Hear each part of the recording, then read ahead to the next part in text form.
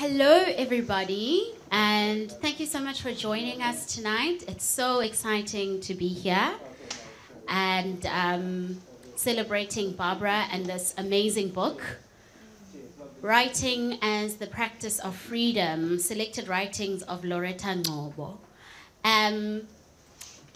It's really difficult to introduce you because I could have just said, this is Barbara, my friend, who's amazing, who I fangirl all the time, but I'll do the formal stuff as well.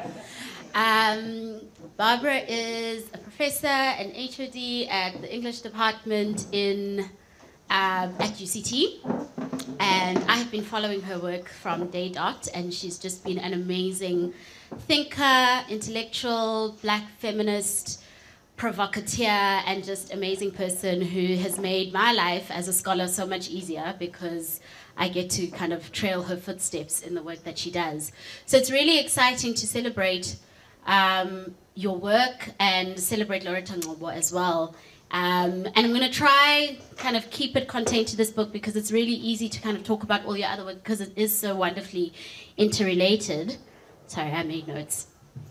So I want to start kind of from the beginning, and I like the stories that you tell about, like the stories behind the story. So we see the book, but they're always stories that influence what happens when we see the book. And I'm interested because you've been having a relationship with Mam Ngcobo since. I mean, she's in your PhD.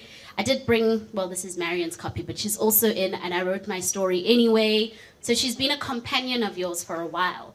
So maybe you could just speak about that journey of the behind the scenes of this book and your coming to Lauretta Ngcobo.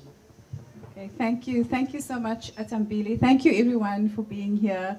It's lovely to see everyone and all these friendly, familiar faces. And I want to just say thank you to Mtunzi and Samantha from HSRC Press, who I've met for the first time tonight, Samantha, and for their wonderful support in this journey and for being such great publishers. Thank you. And may I introduce Dr. Atambile Masola. I didn't introduce myself, sorry. Who's also, who's my friend, but also a lecturer in historical studies at the University of Cape Town in the Department of Historical Studies. And we've, I wouldn't say collaborated, but I commissioned a piece twice now on Lauretta Ngcobo for different publications that I edited, and you were a co-author with Nkosazana Xaba. So we've also, I think... Co-conspired. Yes, co-conspired to create visibility for a particular writer. So thank you for your question. To answer, I've been... My PhD, the journey really started with my PhD, which I did in Maryland, and there's a very special person here from Maryland, also Emma Gentle. Hi, I was so happy to see her. We at the University of Maryland, where I was writing a PhD about Black South African women writers, and what I really wanted to do is write the book that I couldn't find to read, which gave us a history or attempts to give a literary mapping of Black South African women's novels in English. I have to make all these disclaimers. They were novels, they're in English, they're not in indigenous languages. And that was the project where I started reading Lauretta Ngcobo's work really quite in some detail and intensity, and started reading her secondary work. And there's a chapter in the book which looks at 10 women writers, Black South African women writers, the second book that I published, where I analyze her work, and I've also written about her life story. I met Mrs. Ngcobo once when I was doing my PhD research because I wanted to interview her about her life. And I write about this in the book. I went to Durban. I flew there and did this amazing interview with her. And she was so kind and generous. And as I was leaving, she said, "Oh, where are you going?" And I said, "Well, I don't really know where I'm going. I'm going to go and find a hotel somewhere, and I'm going to sleep there, because my flight was the next day, and I was only there to see her. I didn't know anyone in Durban at that time. And she said, no, you will do no such thing. You will sleep in my guest bedroom tonight. You're not going to go to a hotel, especially if you don't know where you're going to sleep. So I was very fortunate to be able to spend the day with her. And we had lunch, and then she went to work. I think she was at that point still parliamentary, provincial member of parliament in the KwaZulu-Natal legislature. So she's quite a fascinating figure. And the next morning, she woke me up at 5 or 4:30 and put me in a taxi to the airport and said, okay, bye. You know, she wasn't going to let me wander around alone in a strange city where I knew no one.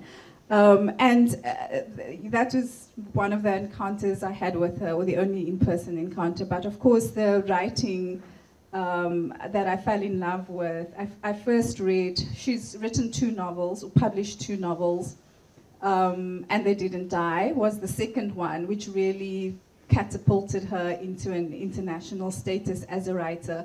The first one was Cross of Gold, and I detail in this biography, in the biographical section, the struggles that she had to publish it. So really, I'm meandering off the point and the question. I was really obsessed, and I still am obsessed with Black women writers who started writing during apartheid, because it was such a struggle for them to be published. If you look at her and Miriam Tladi, for example, Mrs. Ngcobo went into exile. I'll read a bit later how she left the country under grave danger of being arrested.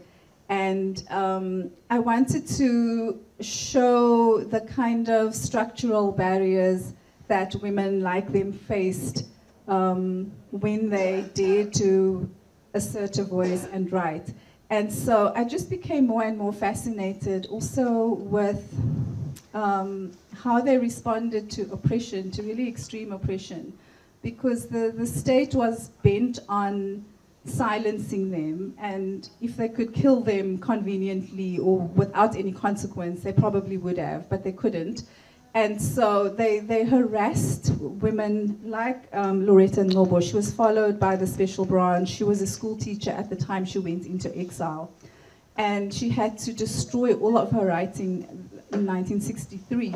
And despite this, she still managed to articulate and produce a very beautiful and moving and historically important body of work. So she's published 2 novels and she edited 2 collections. And also, once I started reading her seriously, I found a number of essays that she authored about gender, about herself as a writer, about processes of coming into voice as a writer.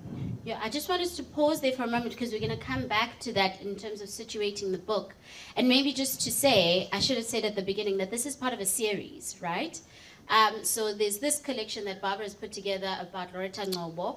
Pumla Gola edited the one on Miriam Tladi, who you also write about in your PhD.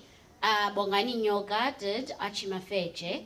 Shireen Hasim did Fatima Mia. Who am I leaving out? Wangari Maathai was done by Grace Musila. So think of it as a conversation together with those voices as well. So it's very...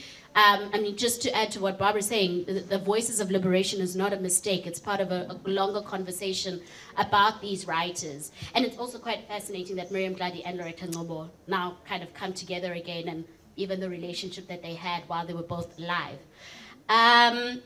But you've started speaking to it already in terms of her life and how she went into exile, and just some of those challenges and the vicissitudes of just becoming a Black woman writer in apartheid and what it meant. And I think I want us to spend a bit of time on that, and maybe just speak about how that changes over time. So you've spoken about her 2 novels that she only publishes actually while she's in exile. But her journey with writing starts much earlier. Her journey with storytelling starts much earlier, but it kind of evolves over time until even while she's an MP. Maybe just give us a few snapshots of what that journey looked like. Right, so she's so interesting in that she was very much aware of traditions of storytelling.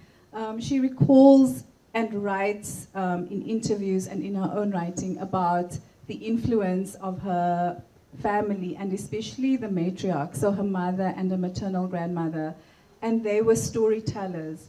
And they rendered a kind of world, even as she was born, when she was growing up as an infant.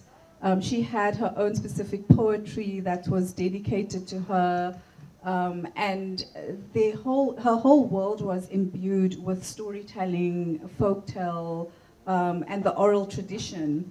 And so she was really steeped in it. She was born near Ngcobo in the KwaZulu-Natal province in 1931, and she became she came into consciousness in this environment of storytelling, and talks about her mother and father were both school teachers and how they encouraged reading and a love of reading, and there were books in the house, and how she then education was very important, even though her father died when she was quite young. I think she was 8. And she was writing at that time even little bits. She calls them small figments and fragments in an essay. But she says, she recalls that she would always destroy them because she didn't think they were worth anything. And so she grew up with an interesting paradox shaping her life.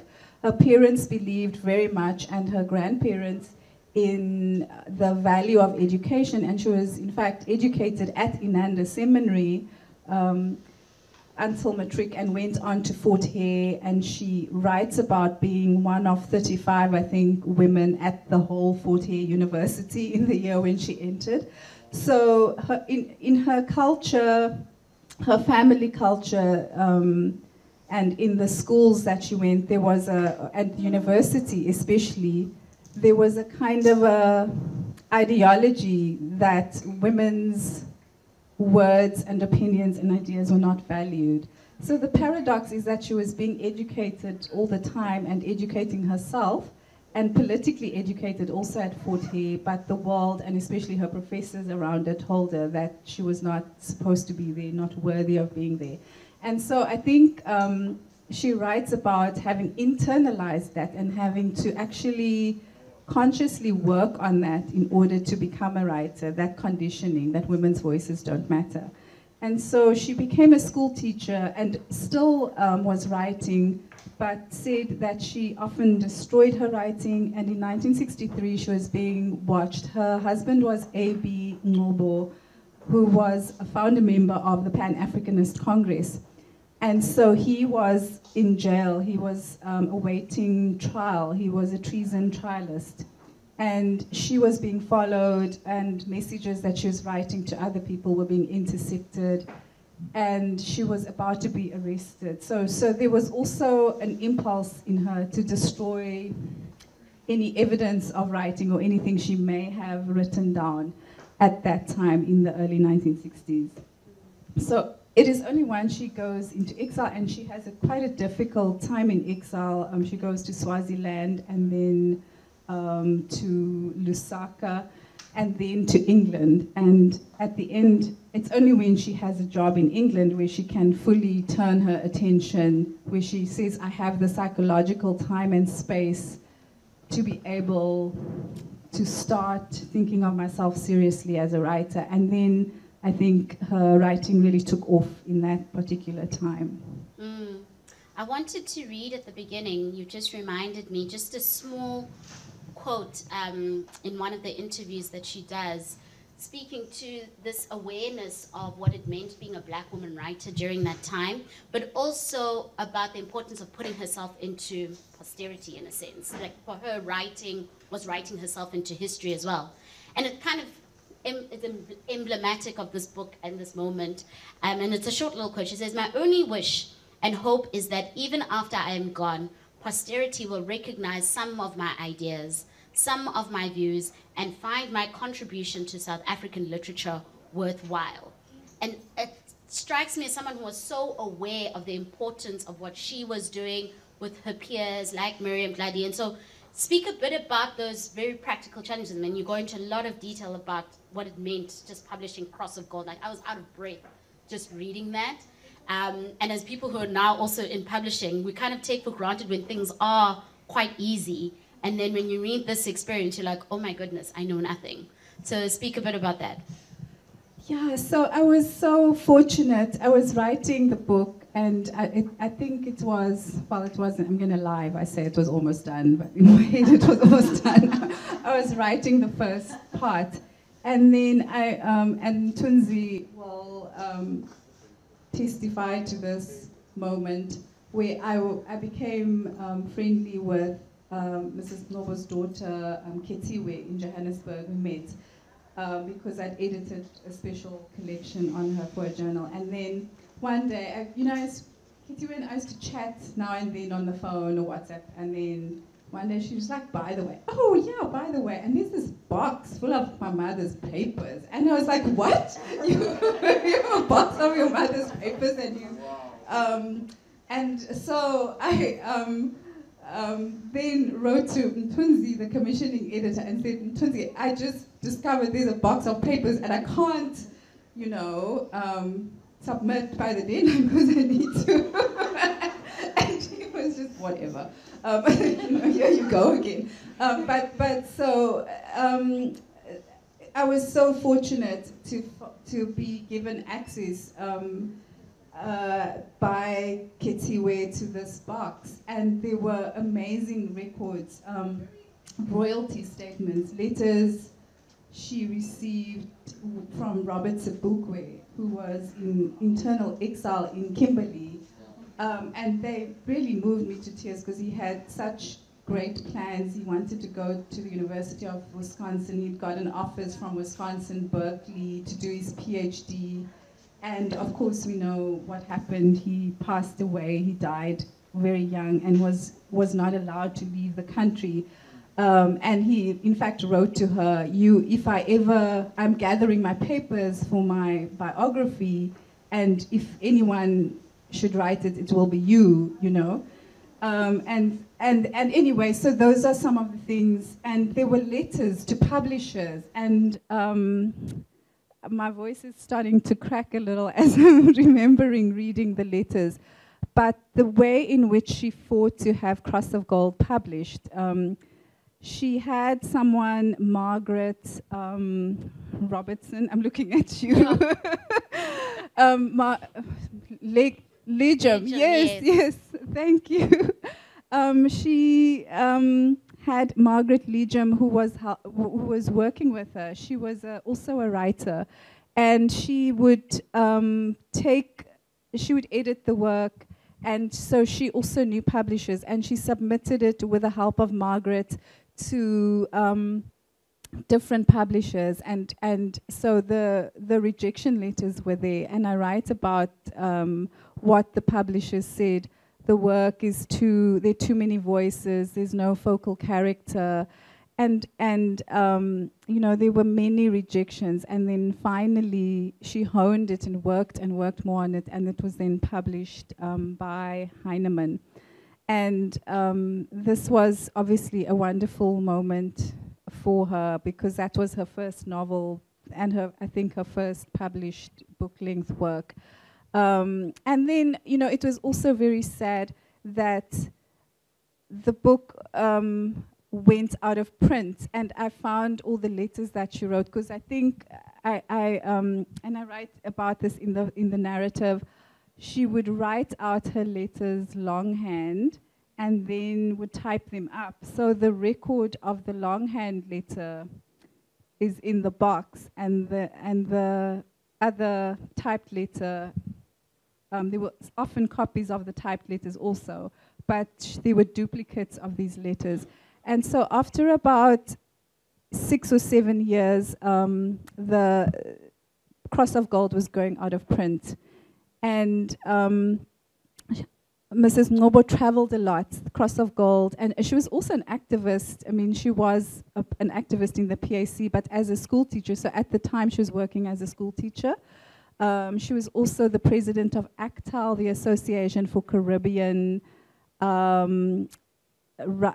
Educators, teachers. Yeah, I forget what ACTAL stands for. I could look it up. But she was also the president of this body, which was like a Pan-African body for school teachers who were immigrants. The Association for the Teaching of African, Caribbean, Asian, and Associated Literatures. Yes, that was ACTAL, thank you. So she was the president of that organization while she's writing novels, and a mother, and a wife, you know. And so in that capacity, she got invited to lots of conferences around the globe. But when Cross of Gold was published, she was even more in demand as a speaker. And she went to lots of literary fairs. She had residencies in Italy. She went to the USA.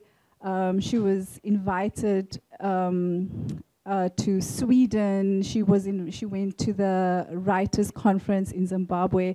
And people at polytechnics in the UK were prescribing Cross of Gold. But the publisher made a decision that they were not reprinting it, that when the print run was going to run out, that would be the end. And so she writes all these letters saying, I understand it's not, you know, a global bestseller, but the work is in demand. Wherever I go, people are saying, where can we find copies of Cross of Gold?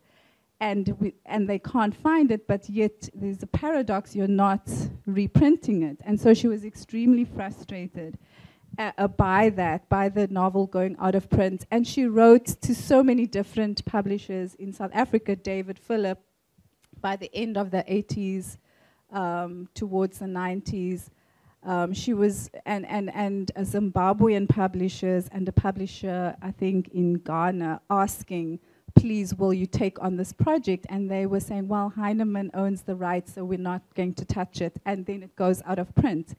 And when her second novel, And They Didn't Die, is published in 1990,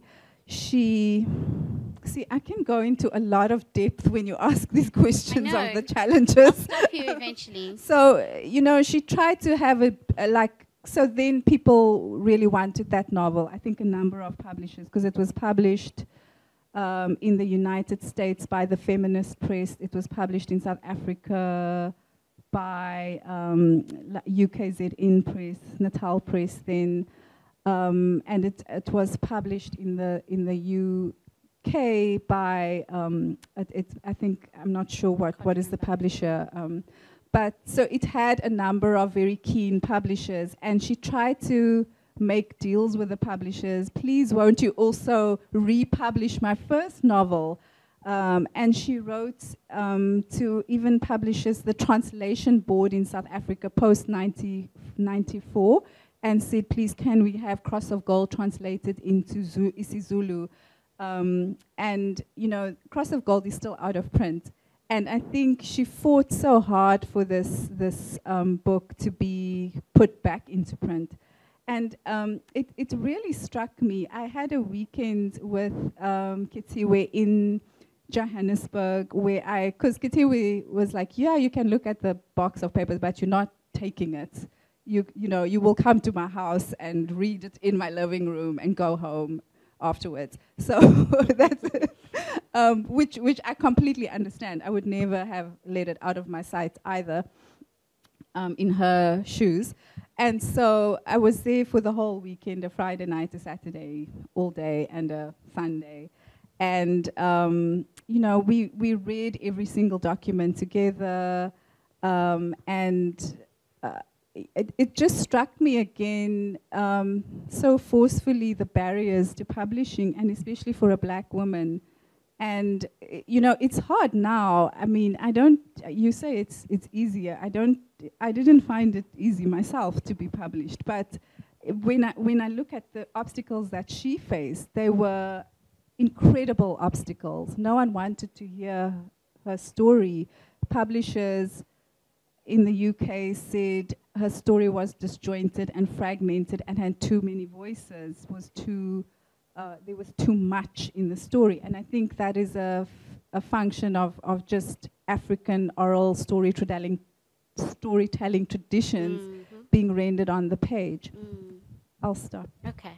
But to just pick up on some of what you're saying, I think one of the, I wanted you to contrast, it's not so much it's easier, but because there's such a proliferation, or there's been, I mean, I think this is the kind of biggest moment of publishing of black women we've seen ever, historically in South Africa. And so to contrast that experience where we take for granted that you can walk into an exclusive books and see shelves of black women. I mean, just yesterday in the 1980s, someone like Lauretta Ngcobo was facing different kinds of challenges. So I wanted to contrast with that, but also the idea of erasure, which I'm going to come back to, but how here we see erasure as not a random thing. It's not passive. It is something that is active. It is people actively saying, no, we will not publish this. It is people actively saying it's too much. It is people actively putting those barriers in.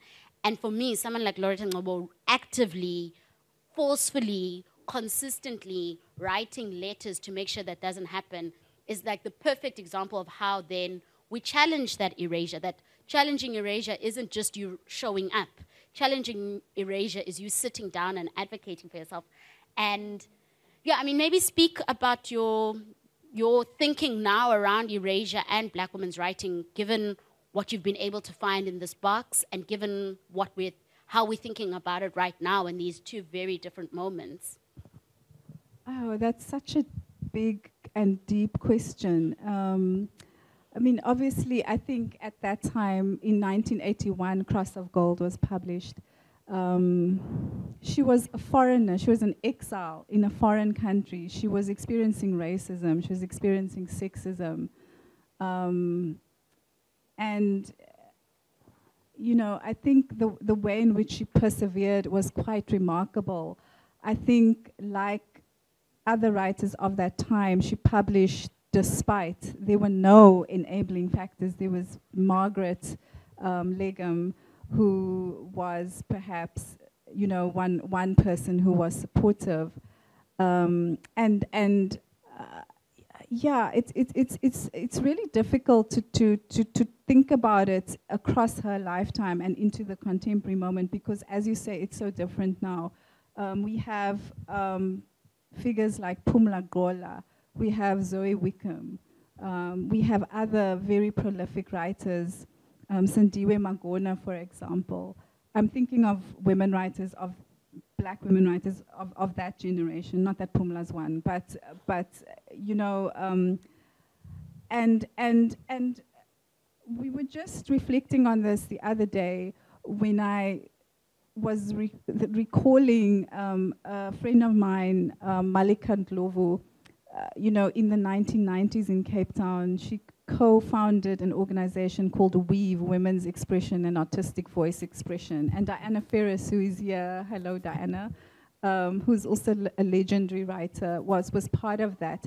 And it was an activist group because in 1990s, early 2000s, there were these black women poets and writers, creative writers. Pat Farrenford was in the group, Dila Khan, Mavis Smallberg, Gertrude Fester, and they were writing proposals to publishers and were not getting, and McGanthry, sorry McGanthry, McGanthry Pillay, who's also a filmmaker. And these, you know, if you Google these people, they are just phenomenal artists who have produced the most amazing bodies of work collectively and individually. They've really like made a path for other people to follow. And in the 90s, early 2000s, they could not find publishers to publish their work either.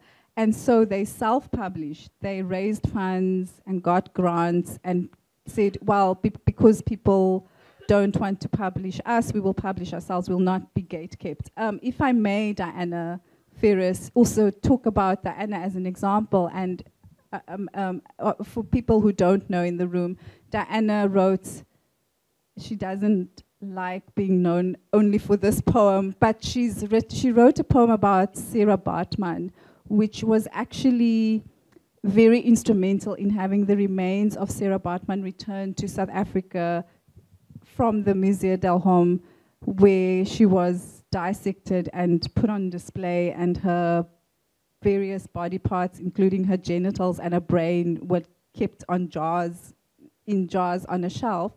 Diana's poem was seen by a senator in the French parliament, or whatever the equivalent of the parliament is, and a law was written, or a bill was passed, which is one of the few bills that actually has a poem in it, which is Diana's poem, and it's helped the negotiation and assisted in returning the remains of Sarah Baartman. And this is the significance of Diana and her other work, the rest of her body of work about slavery, masculinity, men, women, gender relations, sex, sexuality. It's just fundamentally powerful, powerful work. And a figure like, a writer like Diana, I'm speaking like I write, a figure like Diana, a person, a writer. Who's sitting in the room with us today. With her talent, and whose work has made such an impact globally in the world in healing some of the wounds of apartheid and colonialism. She self-publishes her own poetry and short story collections because, you know, she's had these blocks. And so, you know, there's visibility because women, not because systems or structures have enabled us, but because women have refused, black women have refused to take no for an answer and refused to be silenced. And the barriers then are much more to overcome, I think, because the narrative that I remember in the 90s and the 2000s from publishers was, while we're post-apartheid, we're not really interested in apartheid stories anymore. Can you write something different and new, and so on. So this has always informed my work, being influenced by being, you know, having met you, Magantri, Diana, at that time, and being influenced by you, and having your work being so foundational. And so you know, Lauretta Ngcobo was a writer who was very, very acutely aware of that invisibilization. And so she also enabled other women to write. And her other two books were not works of fiction, but the one was an edited collection, Let It Be Told, Stories by Black Women Writers in Britain. And it is a phenomenal collection of essays by women like Agnes Sam, women who were Caribbean writers, Asian writers, and African writers who were in Britain at the time and who were exiled or migrants. And the collection where they write what it's like, personal essays about what it's like to be a black woman writing in Britain in the 1980s. It came out in 1987, and what it took for them to be published. It's an extremely moving collection of essays also, where they think about and write about their lives, the barriers to writing, their experiences of racism in Britain, and having their work out in the world. Yeah. And to that point, and then the second one was Prodigal Daughters, which is, do you want to speak to that a bit as well? So the 4 books, and there was also a children's book. Yes, I'm going to come to this question of range, so don't go into it. Okay, I'm I'm going ahead. So the last book that Mrs. Ngcobo published in 2012, so at this point she's probably around 80 years old, and she'd retired. No, I don't think she was 80. Well, I can't do the math. 1931 to 1980. 70s, yeah, late 70s, early 80s. Almost 79. Okay, I don't know. Keep going. I'm sorry. So she retired. She spent close to 10 years as a parliamentary, an MPL, a member of the KwaZulu-Natal legislature for the IFP party. She represented the IFP party, and her husband had passed at that stage. They were in exile for 31 years, and came back to KwaZulu-Natal. And then she took up this position in politics because I think she felt that to make an impact, that was the most impactful place to be. And that obviously impinged on her writing career, as you can imagine. But when she retired, she then edited a collection of essays, again, called Prodigal Daughters, Experiences of South African Women in Exile. And so she solicited from women different autobiographical essays about their experiences of exile, and including her own. So she wrote the introduction, which is brilliant, because it gives you a very clear contextualization of why black women and why people went into exile in the first place, and how and she really takes apart the gendered nature of exile for black women, because being a woman and an exile was a different experience, and being black, so there was racism, sexism within the parties, the political structures that people often were part of, the movements they were part of, not parties at that stage. There are people whose essays in that work includes Anna Marie Wolpe, for example, Gonda Perez, Brigalia Bam, Baleka Khotitsile. Sisters. Yeah, so it's quite an influential collection, volume. I'm teaching it at the moment on a module that I do on gender and exile, and it's incredible. It's an incredibly rich resource. It's a historical record that you really can't find anywhere else. So, you know, I think she was quite a remarkable writer in that she wrote her own stories and wanted to obviously give voice and expression to her own creative voice, but then also lifted other people as she was climbing, to use a cliche.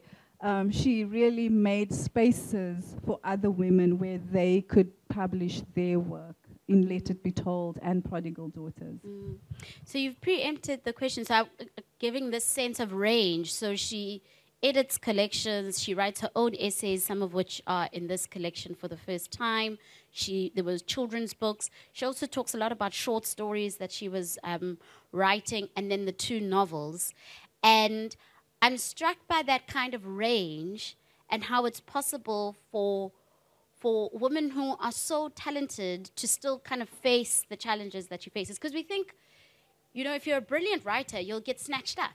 You know, if you're prolific, if you're doing the work, and so how do we make sense of that contradiction? I mean, you've spoken about the politics of it already, but maybe if there are other kind of elements to that bizarreness of this person who's incredibly talented and who knows that they're incredibly talented and who knows that there's something significant about what they're doing and still doesn't have, I mean, the politics, yes, but what else is happening? I don't know if that makes sense. That's such a vexed question, and you know, the writers like Pumla writes about this kind of erasure as a very deliberate thing. I don't know, because she published a lot. So there are 4 books, but there are so many other essays that are also published all over in journals, in literary journals. And if you have a look at the book, I've tried to include, there's some of the essays are included here, and I'm very grateful again to the Ngcobo family for giving us permissions to use these. So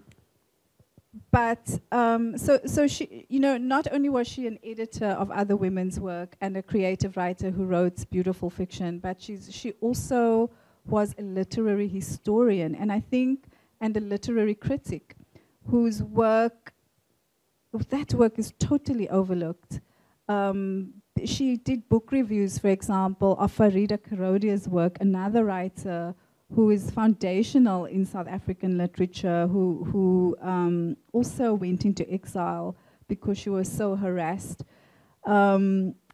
And if you read, she writes, Mrs. Ngcobo writes in the introduction to Miriam Tladi's short story collection, Soweto Story. She writes this brilliant literary history of Black South African writing, which really no one else has created. She creates this timeline of this is where Black writing in South Africa started, and this is where women enter. And she hails Miriam Tladi in her typical generous way. She hails her as this iconic and very important writer who has pioneered, you know, and whose work is so important as a feminist, and her critique of racism and sexism and the intersections of those two, and class. And so she gave so much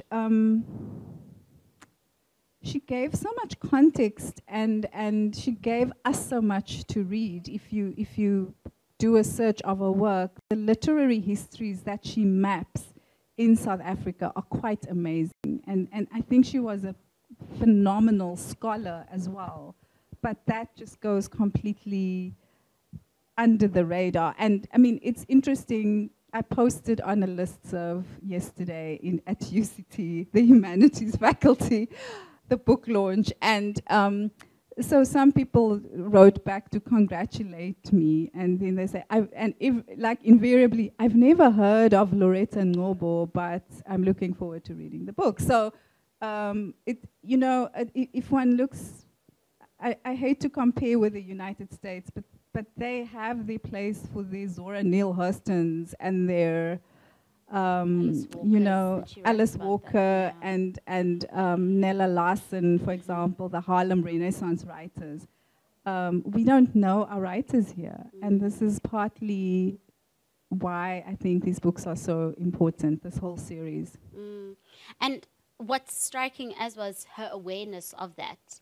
One of my favorite quotes of hers, and I start my PhD with it because it was just such a powerful line, and it's in the interview with Margaret Damon. She says, most people have a problem with the idea that Black women write. Even in England, this view of Black women writers still exists. It was only when Alice Walker and a few other Black American women began to publish that things began to change. And she goes on about how South Africa is so unprepared. So that captures just her awareness then, and I guess our awareness now, even as people like you and Pumla and Grace and everyone is doing this work. And maybe just as a kind of, I have one or two last questions, just as a reflection point, and I know we've been dancing between the past and the present a lot, that there was also the sense of angst about time. She was so angsty about time, never having enough time to write, and just time, historical time, political time. And so I guess there are two parts to that. Maybe if you could say more about that angst, but also what does a writing life look like for a Black woman? It's hard. I know, I know. And you can go with it where you will, but just how that is epitomized in the life of her, of Ngcobo then, but also some of what you've spoken to, and maybe you don't need to repeat yourself. But I'm just so struck by, maybe there are too many questions in there. Yeah, it's a lot. Sorry. Pick and choose. I think, she does these interviews on the cusp of her return to South Africa after exile. And there's this palpable excitement. And she writes this beautiful essay called Now That We Are Free, which just reduces me to tears when I read it every time, because it's so prescient. And I'm saddened by the state that our country's in, and she almost predicts it in a way. But she says in one interview with Brian Worsford, I'm so excited to go back home, but I'm also dreading it, because here in England, we have this life that's in a little bubble, and we let people in. In South Africa, she says it's a different life. People come into your house and they stay and they don't go home, and they visit, and you know, and she's anticipating a lot of this. Like,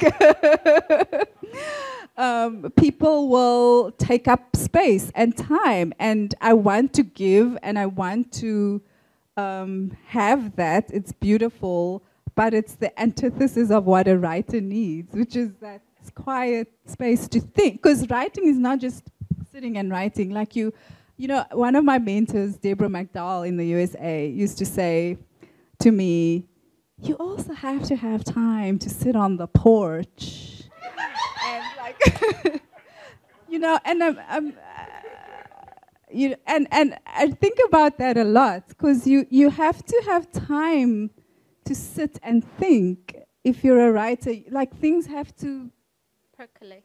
like just percolate in your brain. For, you know, it's not quick. It's not like this. You have to make sense of things and have an idea and think about it.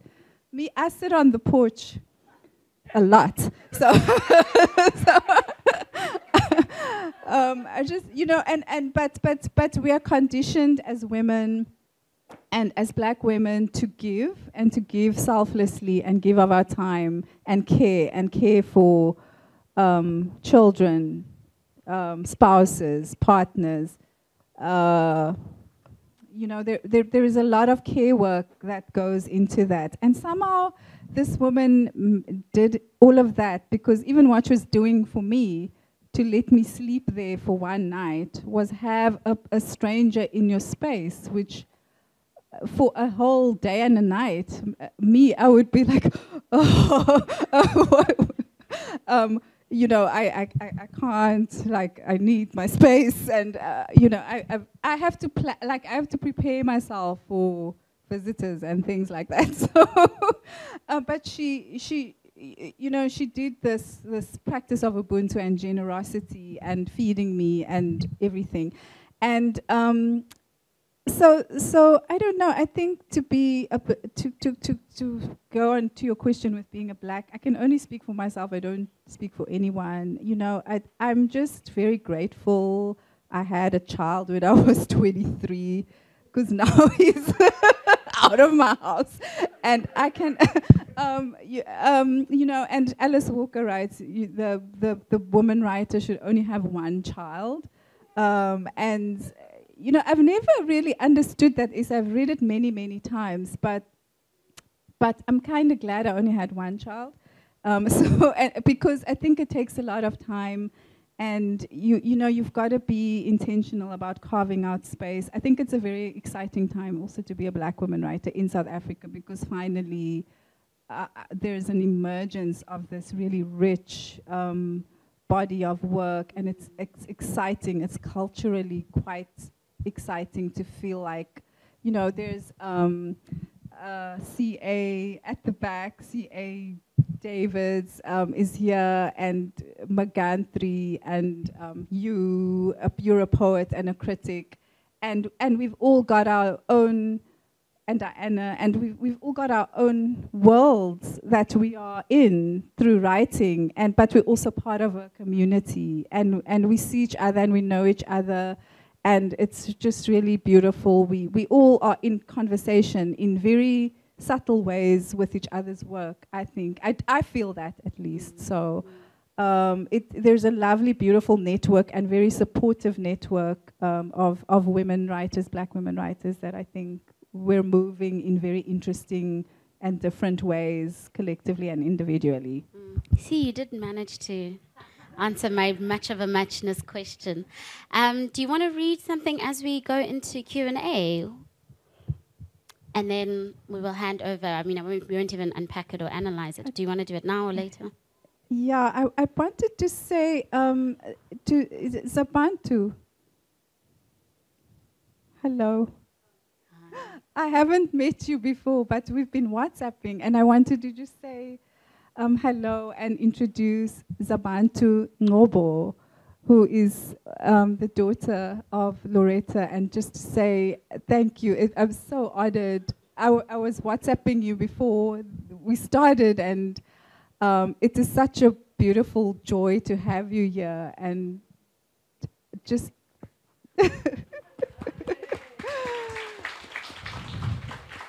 And I want to just say thank you to you for allowing me to do the work. And Yes, I don't know, can you hear me? no, it's not on.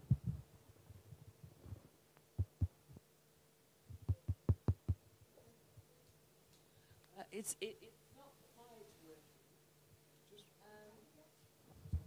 working. Oh, okay.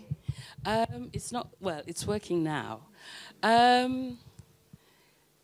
We just got into Cape Town now, just a little while ago.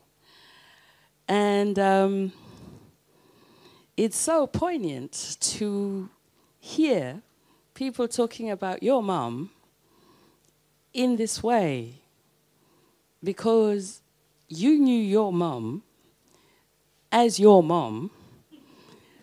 Often you wondered if she was really clever. Often you questioned a lot of what she told you.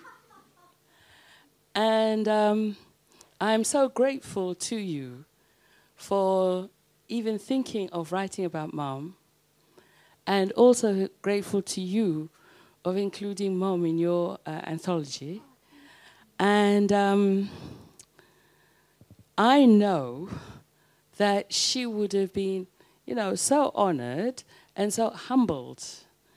But obviously to me, she was just Mum. And even just now in your presentation, it was just quite amazing to hear you talk about her in a different way from the way I knew her.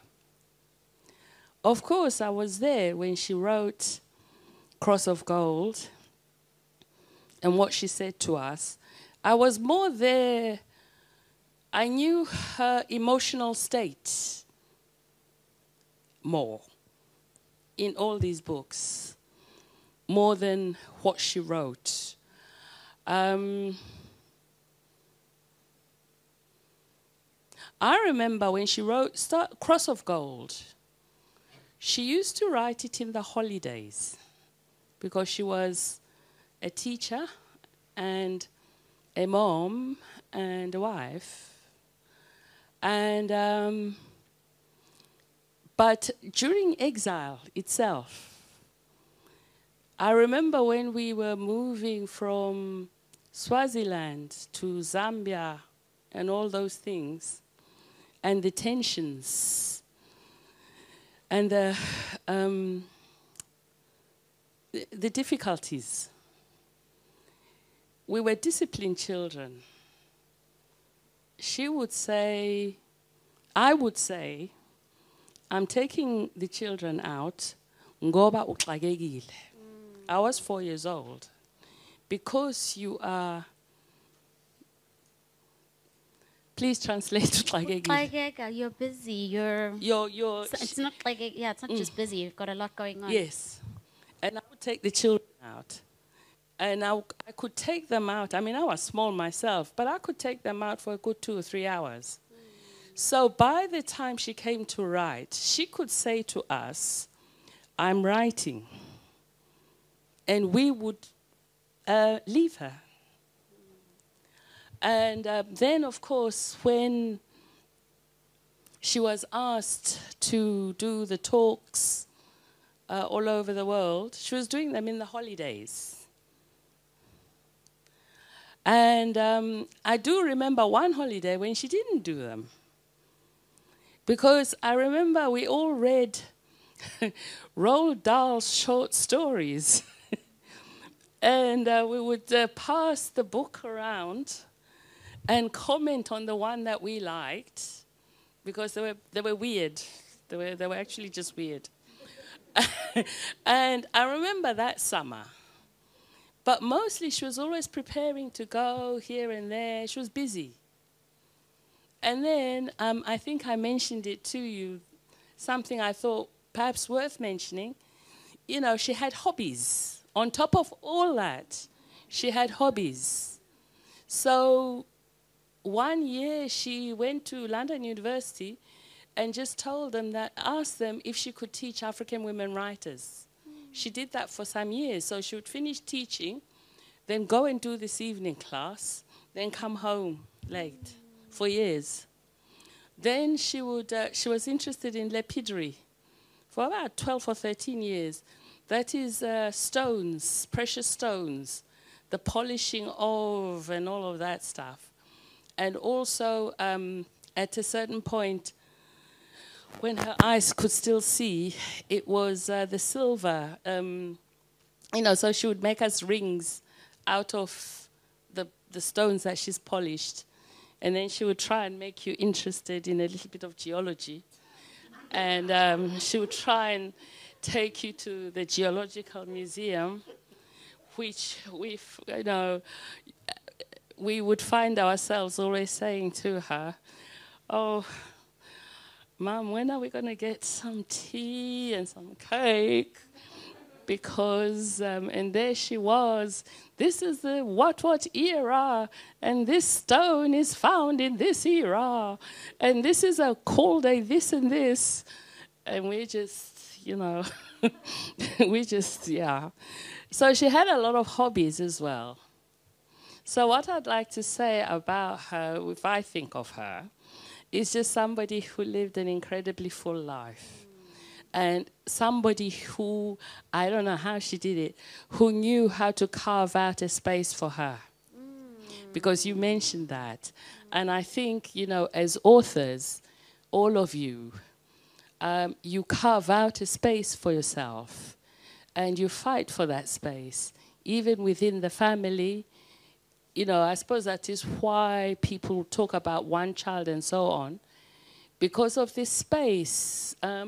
But she learned how to do that, and we all appreciated it. And it didn't diminish our life, funnily enough, because we had this incredibly rich person with us on a daily basis. So I just wanted to thank you for seeing something in Mum. Thank you for seeing something in Mum. And I know she'd be humbled. Thank you very much. Oh.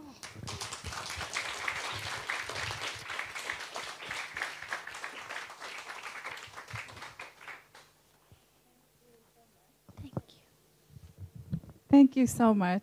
It's so wonderful to see you and to have you here. Are you going to read or a bit later? I'll read now. And then we'll go into a Q&A. Thank you so much, Sister Bandu. And that perhaps to say, the part of the reason I was able to write the children's book is because of Barbara's work. And Barbara linking me to Ketiwe, who was equally generous. So also the ways in which we're able to do our work is because somebody else is doing it and opening the doors for other people too. So thank you. It's a pleasure. And you should all buy Atambile's books. She's got these 3 beautiful children's books and with portraits and character sketches. And Mrs. Lauretta Ngcobo is one of those in one of the books, yeah.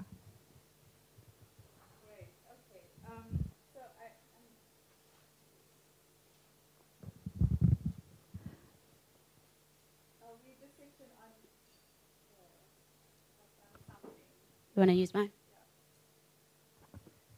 I'll read a section on when Mrs. Ngcobo decides to go into exile.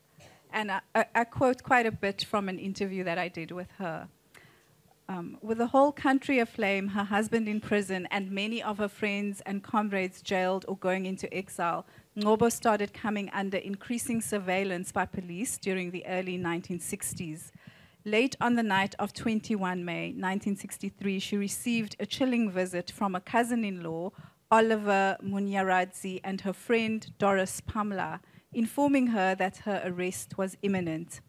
Police had found messages written in her hand from AB to an acquaintance outside of prison. After visiting the school where she taught, the South African Police's special branch, which had been given wide powers after the Sharpeville uprising to track down, detain, and torture anti-apartheid activists, were able to match her handwriting with the note found in the young man's possession, making a case for linking her writing to, quote, seditious material. I continue now in Mrs. Ngcobo's voice. They had been trying so hard to catch me, but there just wasn't anything I was connected with that was underground. And then apparently they had gone to a certain young man's place. He was my husband's friend, and I had been to Pretoria to see my husband in jail. I came back. I had a little message, an innocuous little message for him. And I wrote to this young man and said, AB said this. Because of my handwriting and all the handwriting they picked up in the school, they had visited the school, they were interviewing all the children in the school and asking them questions, asking about me and how I taught and what not. They linked this handwriting back to me. And in that way, now they knew that I was the person they were looking for. They knew I was Abi's wife and I was passing messages on to other people. And they were coming for me. Back to my writerly voice. Terrified that she would be imprisoned just as her husband was completing his 3-year prison sentence, Ngcobo had to make an instant decision to go into exile. She spent her last day in Durban clearing out her classroom and burning all her papers, mindful not to leave behind information that could lead to the arrest of her political contacts. As she worked, the heartbreaking knowledge settled into her that she would not be able to say goodbye to her mother, her aunt, her children, her husband, or her brother Putuma, with whom she lived at the time. The only person she told about her decision was Doris, whose help she would need to complete her hasty exit from the country. On the way home from school that day, Ngcobo and Doris stopped at the bank, withdrawing money sent from abroad to help AB continue his law studies while in prison, and brought a train ticket to Golela in Swaziland. She then went home to pack, painfully hiding her plans from the other families who lived communally on the property, and her brother, whom she could not look in the eye. Again, her voice, and I'll finish with that. I was packing, choosing what was absolutely necessary for me to take with me on that most definitive journey of my life, away from home and all that I had known, while trying to appear that all was well with me. I talked and laughed loudly with all I met at the water tap and hurriedly went in and out through my kitchen door and back again through the front door. I had to pretend I was cooking supper, as always. To be honest, I could not control my own voice. And just to, when I was reading this again and again, to have to leave behind 3 children, and 2 children probably under the ages of 6, or even younger than that, 4, yeah.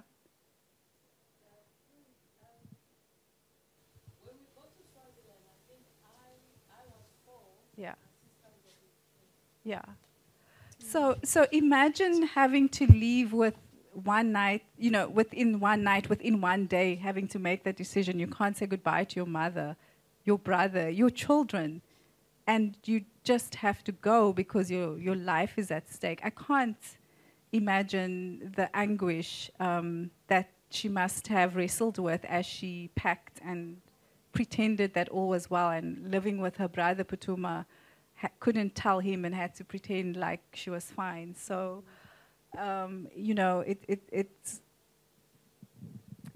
it's incredibly sad still to read that and to think about what people went through in these decisions. And she was reunited with her daughters and later and son, but also for some exiles, they never saw their families again.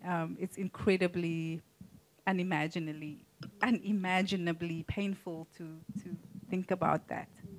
I think after reading that section, I kind of put the book down and had a bit of a moment, because it is quite a painful thing to think about. But thanks for reading that. And let's open it up to the audience.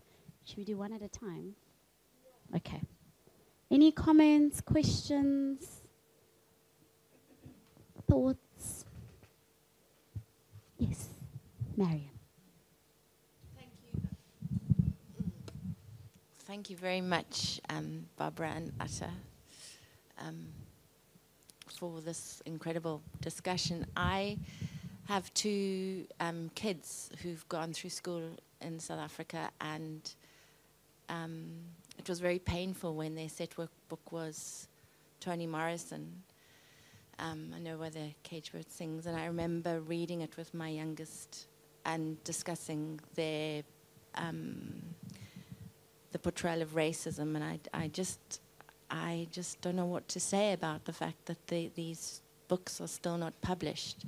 So my question is, this is fantastic. It's a really wonderful contribution, but what's happening with Heinemann and what's happening with Miriam Tlali's books? It's deeply painful that my children have not been able to read these extraordinary books. Yes, this is something when you get me started. Also, I can't stop. And They Didn't Die, the second novel by Lauretta Ngcobo, is also now out of print. UKZN Press was the South African printer. We taught it at UCT for a number of years in our department, but it has now, I think in the last year, gone out of print. And it is astounding to me. I mean, there's the NYU, the Feminist Press, which is an NYU University of New York imprint, that is still there. Zoe Wickham's books are out of print in South Africa. It's astonishing. With Miriam Tlali's work also, it's out of print. Nonija Babu's work. It's again, and it's another facet to the erasure. This is partly just, yeah, I don't know if I want to say this, never mind. But I think, we should lobby as parents, and I don't know how one goes about it, because there's so many different, the provincial governments where people should read. We should lobby that they be taught. I think Amandla, for example, by Miriam Tlali, which is a novel that portrays the 1976 uprising, it would have been so important for Fees Must Fall, for example, for people to be able to access that widely. I bought a copy in the United States on eBay maybe 15 years ago. It was $60, which was a lot of money at the time for me. And I don't know of any other copy that exists. And I'm actually thinking I need to donate the copy maybe to the library that's being reconstructed now. But at the same time, I've got that selfish thing of I don't want to, let go of the copy, but I know I have to. So, I don't know. A lot of publishers have contacted me. They want to republish it. There's an estate for Miriam Tlali that is still being wound up, and I don't know where that process is. It's quite mysterious to me why the work is still out of print. I'm not a publisher, so I don't know the economics of publishing, and I know it's an extremely difficult, challenging kind of industry to be in South Africa. So I know it's very, very difficult. So, but it strikes me that one way is to get this as set works in schools would be really an incredible way of doing it, to boost profits, to make it viable financially for publishers to do it. I think with Lauretta Ngcobo's work, again, and They Didn't Die just going out of print recently, I think there probably is an opportunity for a publisher who is savvy and who sees the importance of this work to take it up. Yeah. Any other questions?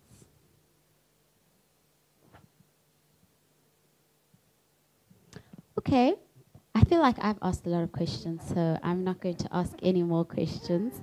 But just to say, the books are available for sale at the back. Barbara will be here to sign them. And thank you for coming, and thank you, Barbara, for doing this work. And we hope there shall be many, many, many, many more opportunities to talk about this work. I'm not sure if anything, from Exclusive Books. But yeah, thank you. Have a good evening. Please buy the books. I see now they've put Imbokodo as well next to the book. So that's the anthology that Mrs. Sabantu was talking about that Barbara helped us with, and that's the one that Ngcobo is in. So you can get a 2-for-1 special. Thank you, everybody. And yeah, thank you for everything. Thank you.